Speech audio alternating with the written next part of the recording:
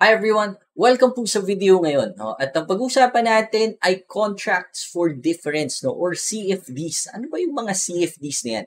Kung mapapansin nyo, kapag nagtitrade kayo ng Forex, no?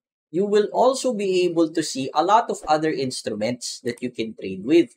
So for example, may nakikita kayo minsan stocks, no? May nakikita kayo ng mga indices, di ba? Yung mga S&P 500, Dow 30, may nakikita din kayong mga ibang metals, no? Gold, silver, may nakikita kayo energies, no? Like oil, and then you may be even seeing some cryptos, yung mga ganyan, no? So, paano mo na-trade lahat yun in one platform? Diba? So, majority of those instruments are called CFDs, no? So, ginagawa yan through CFDs. So, yung CFDs, again, that is short for contracts for differences. So, ano ba nagagawa niyan, no? So, yung CFDs natin, it allows investors or traders, speculators, so kumari tayo, to participate in the movement of price, no?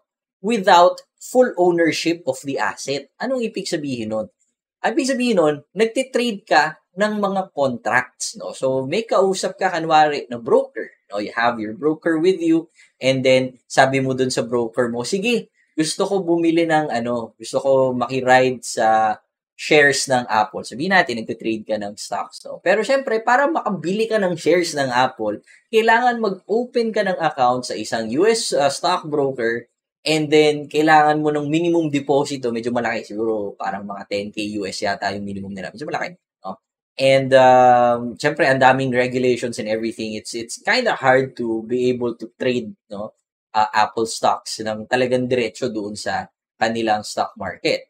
But, what you can do is to trade CFDs instead. No? So, kanwari, nandun ka sa broker mo. Sabi ng broker mo, sige, nag-offer din ako ng CFD ng Apple. No? So, ang gagawin natin is, yung kontrata na tinitrade natin ngayon is a contract of, sabihin natin, 10 shares ng Apple.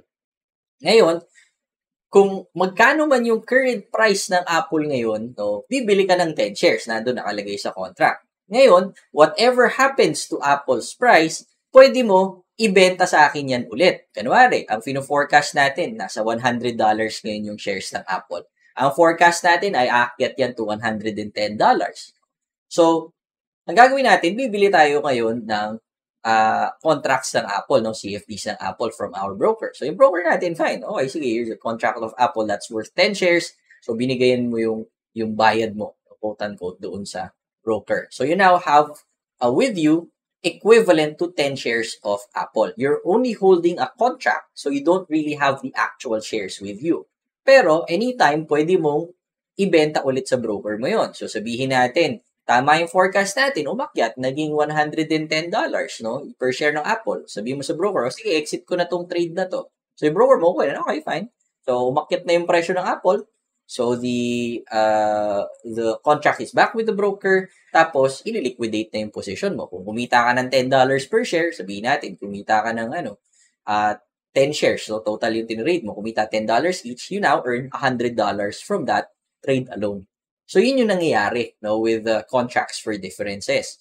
Ngayon, what if natalo ka naman? Din ganun din. Sabihin natin, bumagsak to $90 yung current price ng current shares ng Apple ngayon. O, tapos sabihin mo, sige broker, ayoko na, liquidate ko na to. Hindi, ganun din, i-liquidate ng broker yon at the current price ng Apple. Okay? So, yun yung kagandahan ng CFDs. Hindi ka na kailangan magbukas ng account as long as you're trading with a trusted broker, okay yun. You can execute your trades without any problems. Ngayon, ano yung kumbaga caveats nito, no? Ano yung mga things to consider? No? Number one, it's over the counter, no? So you cannot transfer itong contracts for difference ito. If you're trading with a particular broker, sa kanila mo lang pwede i-trade yun. Kasi if, di ba, baka yung iba sa atin dito, sanay kayo sa stock market, di ba? Kanwari, dito sa Philippine stocks.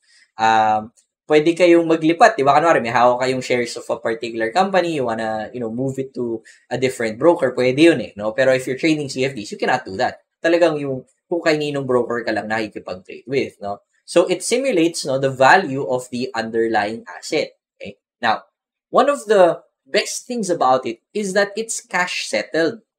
Ibig sabihin, pag niliquidate mo yan sa broker, it will be liquidated as cash. Bakit, no? Pwede ba siyang hindi ma-liquidate as cash? If you guys are familiar with the futures market, no? Kapag nagtitrade kayo ng futures market, let's say you trade orange juice. No? Kasi pwede, trade ka ng commodities. Trade ka ng actual orange juice sa futures market. May expiration yung contract nun eh. So kapag hindi mo na-renew yung contract mo, i-deliver sa'yo in kind, no? So, i-deliver sa'yo yung orange juice. So, yun yung sinasabi ko na lahat cash settled, wala kang ganong klaseng problema. If you're trading oil, no, you're trading other types of commodities, kunwari coffee, nagtitrade ka, wala kang problema na i-deliver yung kape mismo dun sa bahay mo. No? So, it will all be cash settled, no? Even the ones with expiring contracts. Okay? So, lahat yun cash settled. Kunwari, nag-expire ka ng contract, no? Ang mangyari, i-liquidate lang ng broker at that current price. So, yun yung kagandahan with contracts for differences. Kahit anong asset, pwede mo ngayong ilagay dyan sa CFDs. So, you can trade, anything. You can trade equities, no, yung stocks. You can trade indices. Kaya yung mga S&P 500, Dow 30, pwede ka mismo mag-invest dun sa buong index na hindi mo na kailangan isa-isahin yung stock, no? Na imi-mirror mo kung ano yung portfolio ng buong S&P 500. Sakit sa ulo nun, no? You can trade commodities, no? You can trade gold, silver, you can trade wheat, cocoa, wala kang problema sa mga ganun, no? Mabilis lang. You can trade cryptos, no? So, yun yung kagandahan with contracts for difference. Now, ano naman yung mga advantages and disadvantages? Yeah, syempre, compare natin, di ba? Well, yung advantages nyo muna, no? Ano ba yung mga advantages niya? You can go long and short. Ibig sabihin, kung sa tingin mo paakyat yung presyo, you can go long, you can buy, no, and profit from that movement. You can also go short. Sa tingin mo, pabagsak yung ngayon, pabagsak yung crypto market, no, you can actually short. Walang problema. Sa tingin mo, pabagsak yung S&P 500, you can go short. Sa tingin mo, may oversupply ng coffee, edi pwede ka mag-short. Okay? So, you can profit from a market that's going down.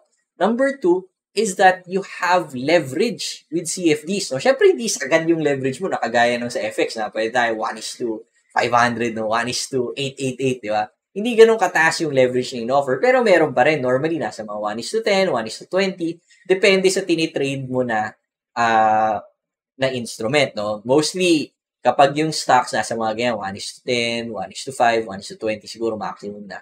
Okay? In addition to that, execution is very fast. So, kumbaga, parang nagtitrade lang tayo ng FX. Kapag click mo ng buy, in a snap of a finger, you'll be able to execute your trade, no? Kasi pag nag-trade kasi yung stock market, it's not gonna be that fast sometimes, no? Lalo dito sa mga nag-trade sa Philippine stock market, kapag walang nag-o-offer ng ganong klaseng stock, no, at that particular price, you won't be able to get that trade, no? You have to wait for the price to move. Next is, mura lang siya, no? Very low cost compared to, kasi pag nag-trade ka through an actual exchange, syempre, may checks and balances yun, mas mahal yun pag ganun. Pero pag over-the-counter mo lang siya tinitrade directly with your broker, then significantly less yung ating fees, no? Mas mababa yung cost. Talagang nasa spread lang.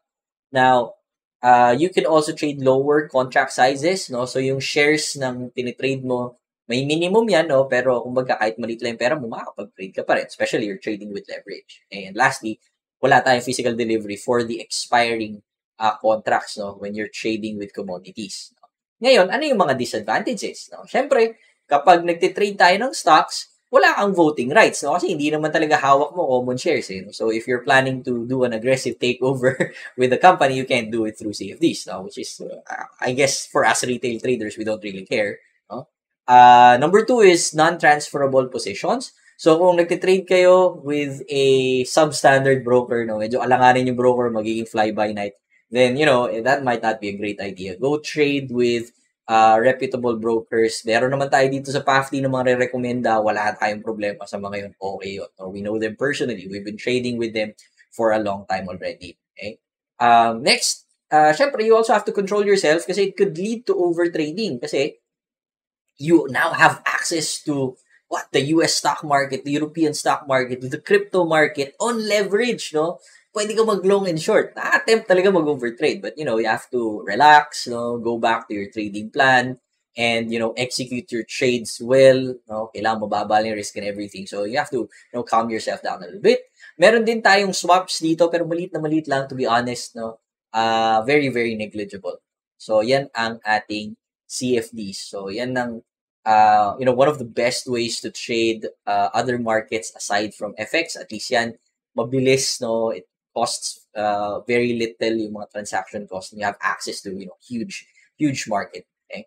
So, all right. Anyway, thank you, everyone. I hope that I was able to explain CFDs a little bit better. Don't forget to like and subscribe dito sa ating channel, and I hope you guys have enjoyed our video. Sana makagawa pa tayo marami nito. Okay? So anyway, thank you guys, and I'll see you on our next video. Bye-bye.